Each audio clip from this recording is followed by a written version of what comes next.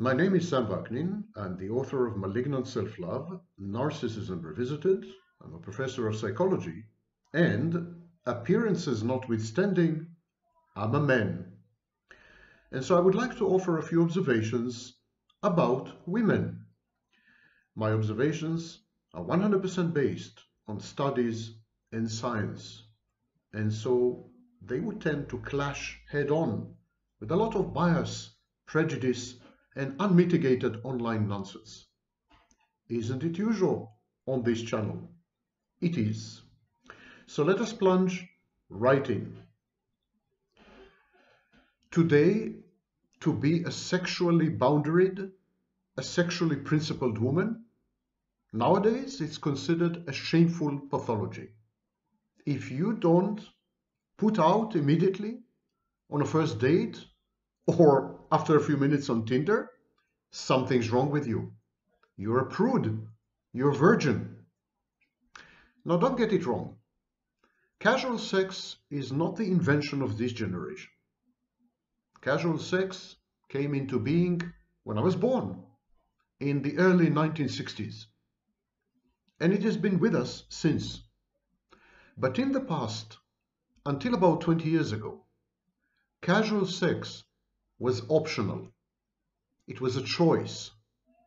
Today, it is the norm. It is not an option. If you don't do casual sex, something is seriously wrong with you. You don't know how to have fun. You're not getting the maximum out of life. So casual sex is the go-to thing. And relationships are somewhere priority number 9.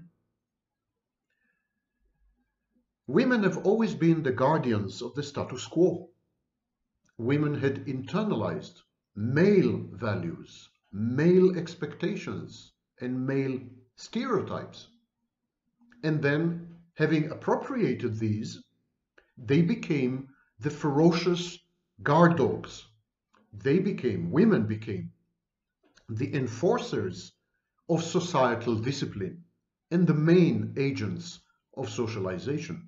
So men set the tone, men established the rules, men had created the expectations, the male gaze defined everything, females included, and then women stepped forward and became the most zealous members of the male cult.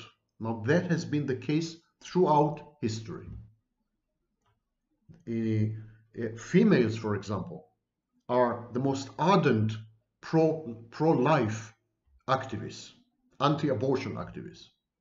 Women in Muslim countries are much more extreme than men in their perception of female transgressions and in the punishments that they ask and demand to mete out to their sisters. And so there is this tradition of mobilizing women to defend male interests and the male structure of society, male-dominated structure of society, known colloquially as patriarchy. And ironically, feminism fed into this traditional role. Feminism had rendered women less empowered, less emancipated, more heartbroken and disillusioned than ever in their personal lives. You could easily say that feminism had utterly ruined the chances of the modern woman to have a personal life to start with. What with career and studies and so on, nothing much is left. Women sought for well over 150 years, maybe 200 years. Women sought equity and equality with men. They started by demanding the vote, equal wages, equal access to education and healthcare, equal employment opportunities, equal promotion policies in the workplace. And women had attained equity and equality in many fields, and actually supremacy and superiority in many others. It's not to say that this battle is over. Women are still discriminated against. There's no wage equality, and women are harassed and assaulted sexually in many workplaces. So this war is still ongoing, and it's a meritorious war. It's a war that men should support. It's a war that men should wage on behalf of women, together with women. But instead of doing this, men had reacted largely by abandoning en masse all women.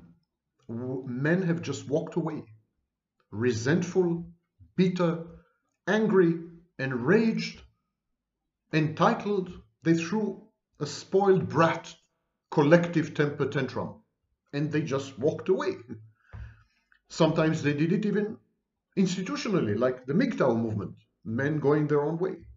The whole manosphere is based on this, on disengagement between the genders. Men didn't take well to the ascendance of women. Men don't regard favorably women who compete with them and outdo them in many fields. And so men had abrogated any commitment and any investment in women, for women, and with women. Both parties, men and women, gave up on intimacy and gave up on the prospect of a relationship. Today, majority of men and women are actually either officially single or actually single. With men all but gone away, all but vanished, women were forced into the role of men, into the erstwhile roles of men, like, for example, providers and breadwinners. Women are attempting to fulfill the void left behind when men had walked away. Women are attempting to become the new men. And this is what we call in sociology the stalled revolution, S-T-A-L-L-E-D, the stalled revolution. Women are becoming much more masculine.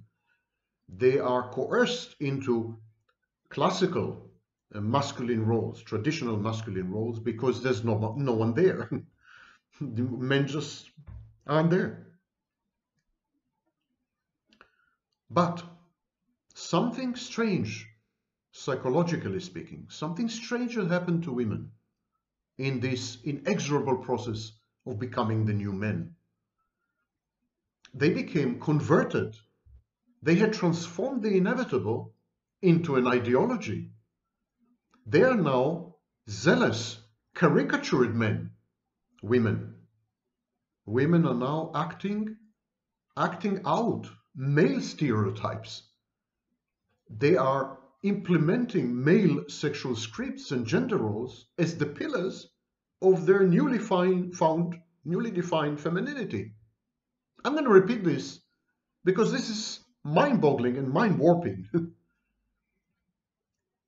Women were forced to become men because men had absconded.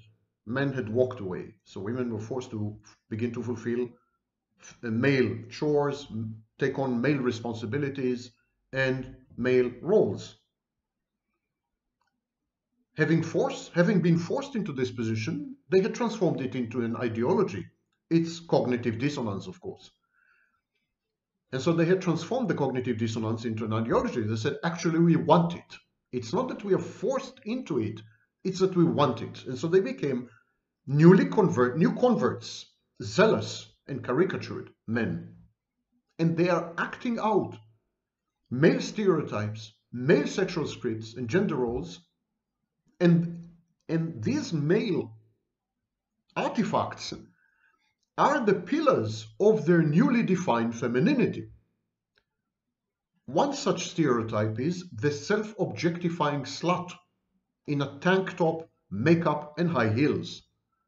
If you talk to any young woman, she would tell you that the way she dresses is an integral part of her femininity. She has a right to express herself through the way she dresses. Her clothing is not just clothing, it's a statement about her essence and quiddity as a female. And yet, women don't dress the way they do because they are expressing their femininity.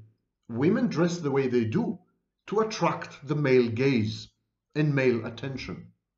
So women dress in total conformance and adherence to male dress code for women, to male stereotypes on how a sexual woman should look like and dress. Women totally comply with male expectations on how to be dressed, how to behave, how much makeup to put, what type of makeup to put, how high the heels, and how short the dress, and how tanked or cropped the top. It's a sad twist. To be an emancipated, empowered modern woman today is to give men what they had always dreamt of, to fulfill men's deepest fantasy and desire. And the greatest fantasy of every man ever alive and many men dead, the greatest fantasy is and was no strings attached sex with an unboundaried partner. I repeat, sex, no strings attached, no emotions, no commitment, no investment, no involvement, with a woman who is a slut in bed, an unboundaried partner, a hoe and a whore. And men are getting this. Men are getting precisely this from women nowadays. Women are there to fulfill men's most hidden wishes and fantasies. Is this emancipation? Is this liberation? Is this empowerment? Or is this a much more profound phase of enslavement than women had ever experienced in human history? Vociferous protestations aside, studies conclusively show that women had also assimilated the male double standard. If you talk to modern women, they will tell you, the sex I'm having, I want to have it. It's my choice. And I don't care what people or men say about me. And I don't care what anyone says. I'm going to continue to behave the way that gratifies me and satisfies me. This, of course, utter nonsense. It's a desperate and flimsy attempt to resolve deep-set cognitive dissonances, deep-set conflicts. Because the truth is, women judge other women as sluts. Women slut-shame other women much more than men do. Women had internalized the male double standard. They are conflicted about their conduct or misconduct. Women secretly crave more in most instances of casual sex, and yet they are not getting it. And they're not getting it, and they're not demanding it, because to demand more is to lose the male partner. And so they're there in casual sex, passed from one man to another, randomly, total strangers, and they pretend that they like it, that they are agentic, that it is their choice. That's the way they want it, and always did want it. They're liberated, they're emancipated. But then, when we conduct studies with these very women, structured interviews, journal entries, longitudinal studies, when we talk to these women over time, we discover that deep inside, they're ashamed. They're ashamed. They feel guilty and depressed about what they're doing to themselves. They feel they're not getting a fair shake. They are not realizing either their potential or their goals. They're not getting anywhere with all this casual sex. To resolve the cognitive dissonance that this lamentable state of affairs had created, many young women pretend to be agentic and carefree. And when I say young women, I'm misleading you. It's increasingly more prevalent among older women. So it spread. This malignancy had spread to all women of all ages, because many women today are divorced. They're forced into a state of singlehood late in life. And many women are refugees from abusive relationships. And they are not young anymore, or not as young anymore. So women of all ages, to resolve this cognitive dissonance, they pretend to be agentic, carefree. They pretend to make choices. They are in control, they will tell you, when in reality, they're actually drunk most of the time. In well over 90%, between 80 and 90%, depending on the study, of casual sex instances, the woman is drunk to the point of blackout. In 20% of the cases, she is in blackout. These women are devastated in most of these encounters. Something like 43% of women immediately regret casual sex. The other 57% claim to like it, but then when we drill deeper, they tell you the sex is horrible. And indeed, anywhere between 10 and 20% of women orgasm, the others don't. We have studied by Ornstein, Wade, Cohen, Armstrong, many others. There are hundreds of studies. You can't fly in the face of these studies. You can't deny them. The evidence is absolutely crushing and overwhelming in well over 20 countries on 5 continents. The situation is identical everywhere. Women, with their feminism, had pushed themselves into a corner, and they don't know how to get themselves out of that corner, except by pretending that the corner had been a choice or a strategy all along. You know, it's not a bug, it's a feature. It's not a defeat, it was planned in advance. It's a tactical retreat. But actually, feminism had defeated women. They feel defeated. They're depressed. Rates of depression and anxiety and suicide among women had quintupled and tripled over the last 15 years. And men, what do men do in the face of all this? They are jubilant. They're celebrating. Heaven had descended on earth. Men take advantage of this self-inflicted female injury. Men had become aggressive about demanding immediate sex, and they offer nothing in return. And women end up with the worst of both worlds. Women are being held responsible the way men used to be, responsible for a career, for home, for children, and so on, the way men used to be. But at the same time, they're suffering from slut shaming, the double standard, and harassment, as women always had. Feminism failed to get rid of obnoxious male behaviors. If anything, it had exacerbated them.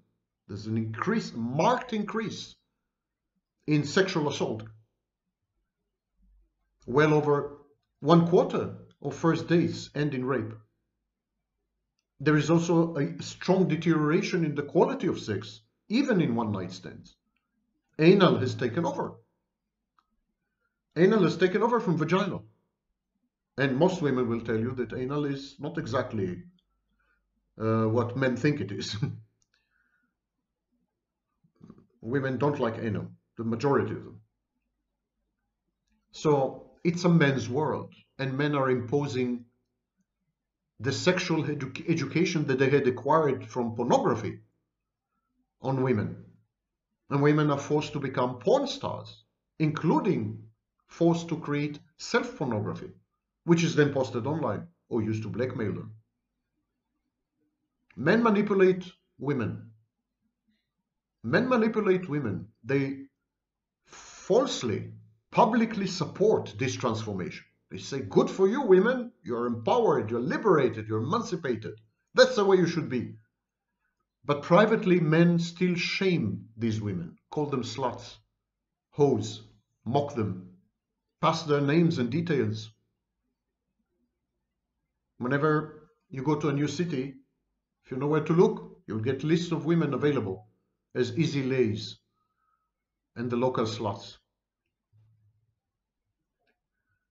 Men manipulate women. They egg on women. They push them to implement this ideology because it's good for men. This ideology is a disaster, unmitigated disaster for women. I see no plus in the existence of the modern woman. None. Only minuses. I'm talking about the private life, the personal life, not the professional life. The private life is demolished and eradicated beyond reconstruction, in my view. And Western men are the worst because they egregiously lie and pretend to be tolerant of female unbridled sexuality. Whatever it takes, baby, I'm with you. It's your choice. You know, you're empowered, you're agentic. They keep telling women what they want to hear, these Western men. They don't dare to stand up to women and say, what are you doing with your body, with your boundaries, with your self-respect, with your dignity, with your goals, with your life aspirations? What is your strategy and vision? Why are you going with all this? No man is saying this because it is the men's interest to perpetuate this condition where women offer free sex and ask for nothing in return, not even a second date. And so Western men especially perpetuate these dysfunctional and self-defeating female behaviors. And it's a toxic, macabre dance. And if you dare to tell any woman this, she will call you a misogynist and a woman hater. Name-calling is the scoundrel's last resort. When you don't have good counter-arguments, you name-call, you go ad hominem. You attack the messenger, not the message, because there's nothing to say against science and against hundreds of studies.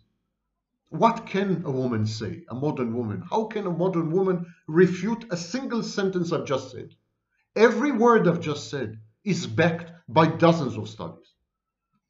I refer you to my video on hookups, where I made a literature review with 91 studies. So every sentence I said is backed by science.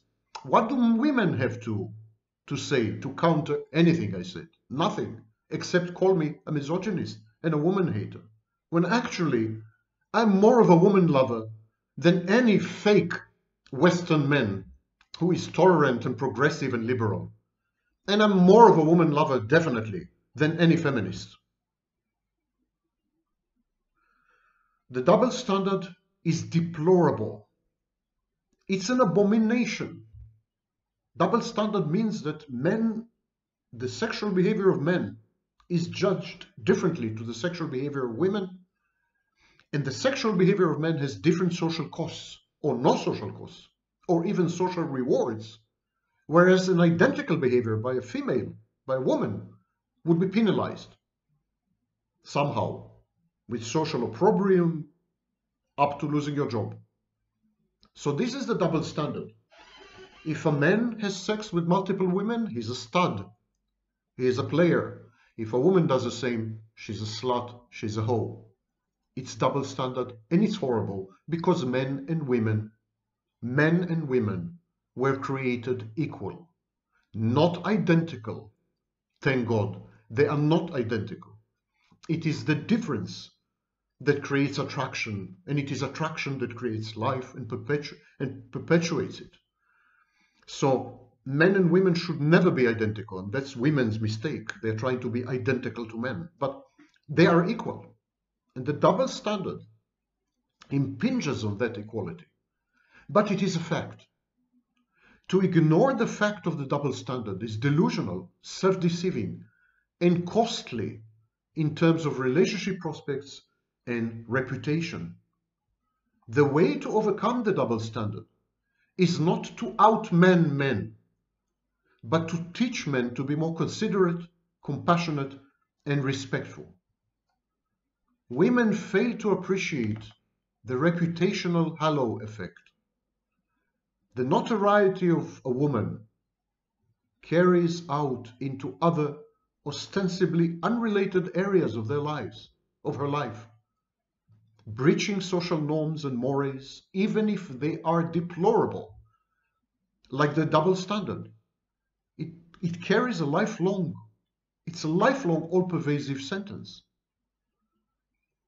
So a woman says, when I'm single, I have no sexual boundaries whatsoever. When I'm single, I'm highly promiscuous. But when I'm in a relationship, I can be trusted to be self-respecting, decent, and boundaried. No man is going to buy this. Once a woman had made a choice to be self-trashing, self-objectifying, unboundaried in sex, that's the end. She acquires a reputation and she is no longer relationship material. She is a commodity to be passed around, sometimes by multiple men in group sex settings. It's much less rare than you would believe. Go online and read Rothman's work on trains. Train. It's a new name for multiple men having sex with the same woman, one after the other, not together. So there's gangbangs, there's group sex, and it's a growing phenomenon. These are growing phenomena even in high school. But they're targeted at specific women, the women who had acquired a reputation. So you can't say this. You can't say I'm cheating with you on my spouse, but I will never cheat on you. You can't say in sex, I'm drunk and self-trashing with my colleagues, but I expect my colleagues, the same colleagues, to respect me at work. You can't say this. It's not going to work.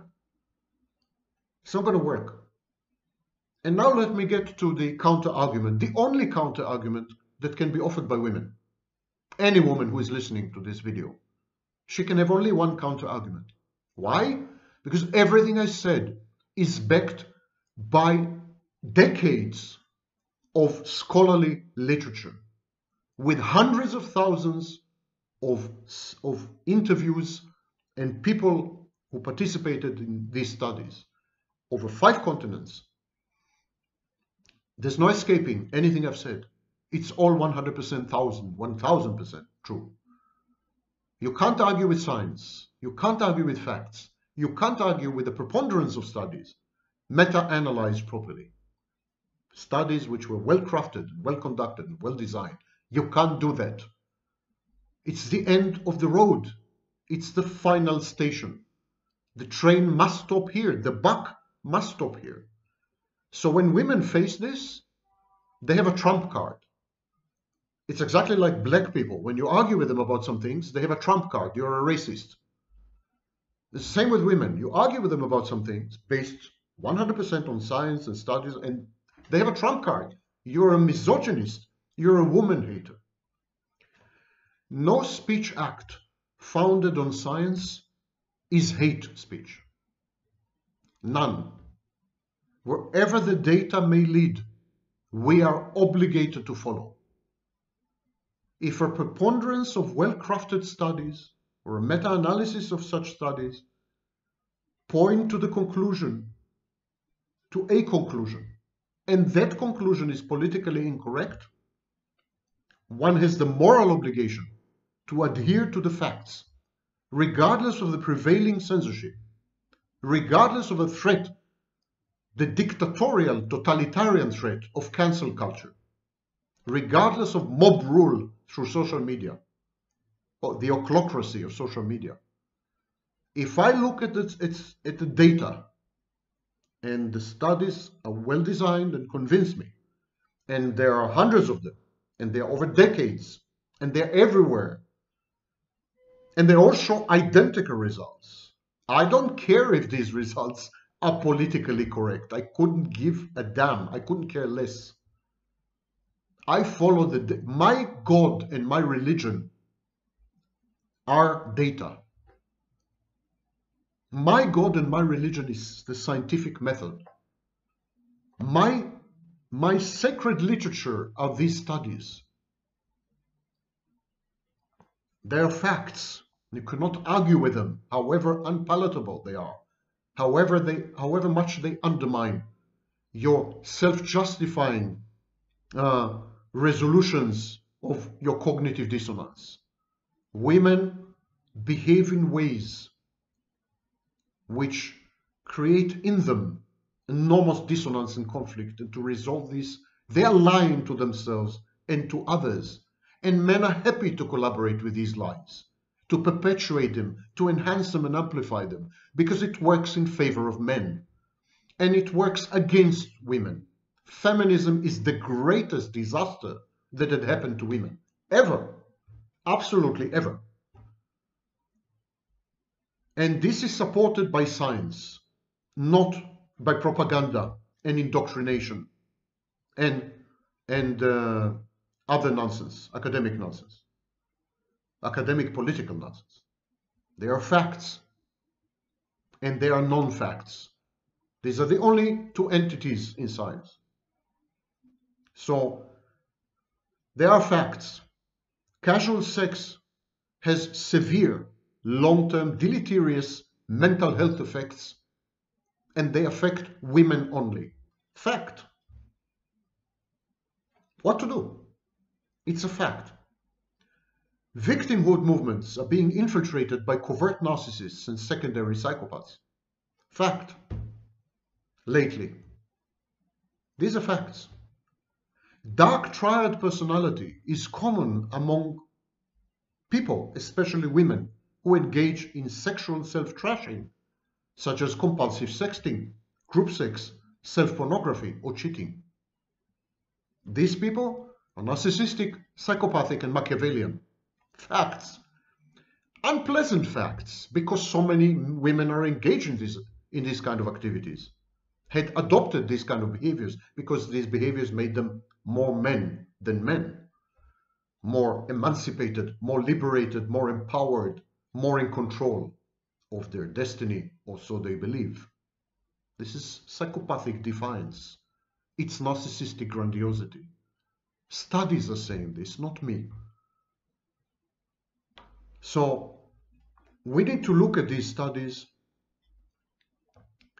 and we need to base our decision making and our entire future on these, on data, clear-eyed look at reality. We need to emerge from the cocoon of ideology. We need to demolish political correctness. It's a scourge, it's a malignancy on the body of human progress and enlightenment. And we need to begin to talk tachlis, as we say in Yiddish, talk business. And the business is simple. Women had fallen prey to their own contorted thinking and their own confabulated ideologies. And men are delighted to leverage this increasing self-deception in their favor. Men are taking advantage of women's confusion and befuddlement and disorientation. And they're egging them on, and they're increasing the miasma in which women are immersed and embedded, because it's good for men. They're getting everything they want, and they're giving nothing in return. Women, wake up. Wake up. It's already way too late.